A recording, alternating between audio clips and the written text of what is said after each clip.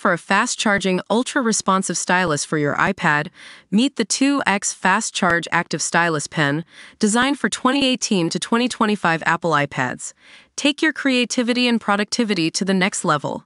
Click the link in the video description to shop now on Amazon. Welcome back to PC Gaming Pulse. I'm your host, and today we're talking about a card that's been getting a lot of attention in the gaming world. The Gigabyte RTX 5070Ti Eagle OC Ice SFF.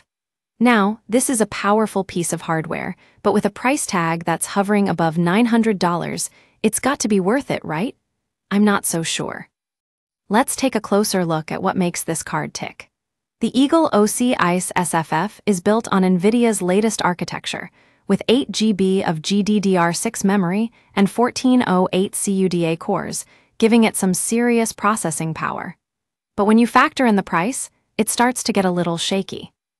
I mean, we're talking about an RTX 5070 Ti that's competing directly with AMD's RX 9070 XT, which is performing similarly in many of our tests, and yet this card is still going for top dollar.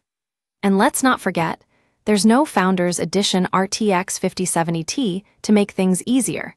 It's like NVIDIA is playing a game of, let the manufacturers have all the fun. But what really gets my attention is the performance per dollar ratio on this card.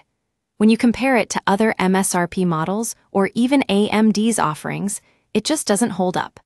I mean, we're talking about a card that's getting destroyed in benchmarks by its competitors, and yet it's still going for over $900. Now, I know some of you might be thinking, but what about the aesthetics? What about the RGB lighting? And let me tell you, this card does look pretty sweet. But at the end of the day, that's not enough to justify a price tag that's just plain steep.